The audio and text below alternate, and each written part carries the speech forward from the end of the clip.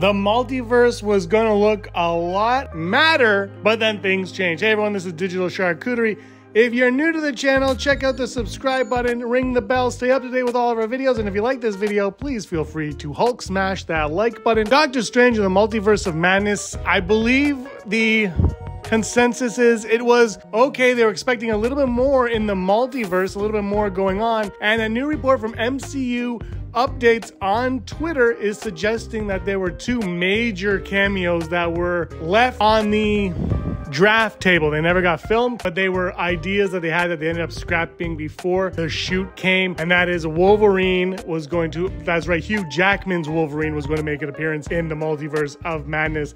This is before, this was an idea that was on the table that they ended up scrapping when it was announced that he would join Deadpool 3. My guess it was one or the other. The other one, the Spider-Man was going to make an appearance as well, and that was scrapped because they felt it was too close to No Way Home. That to me is bogus. Take all this with a grain of salt. Who knows if it's accurate? It seems like it is though, because there were rumors and reports early on in the process suggesting that Spider-Man would be in it, and there were a couple small ones early on as well suggesting that Wolverine would make an appearance, but they pretty much said everybody would be in this movie, so you know, this could be made up, no problem. Take it with a grain of salt. Would you have preferred Multiverse of Madness with Spider-Man and or Wolverine included? Do you like the reasons why they weren't? If they were true, let me know in the comments below. Thank you so much for watching, everyone. Give us a like and a subscribe. Until next time, may you be the master of your own universe.